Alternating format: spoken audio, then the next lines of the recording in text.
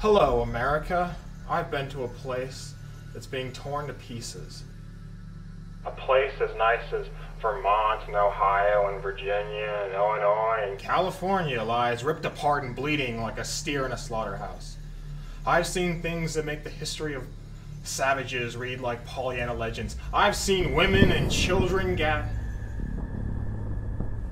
Oh no. Looks like they're coming.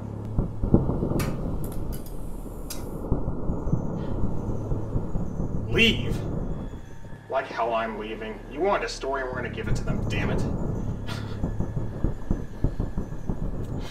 I'm sorry, America, if at any time during the exchange I swore. As you can tell, I'm under a bit of stress. If you're wondering what that sound is, it's not something wrong with your radio or your stations. It's death. Rubble falling. Smoke rising, people fleeing, fire raining. If you think this is some kind of joke like War of the Worlds, oh, I wish it was. No, this is it. The real beginning of the real thing. The real War of the Worlds. The lights went out and it's dark. Honestly, I'm a little bit... America, this might sound silly, but I want you to look outside.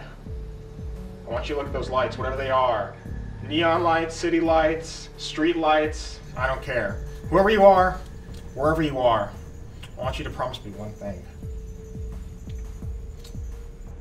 That you'll keep those lights shining. Shining like a mighty star, like an angel, like a beacon of hope. Standing there for the whole world to see. Keep those lights shining, America.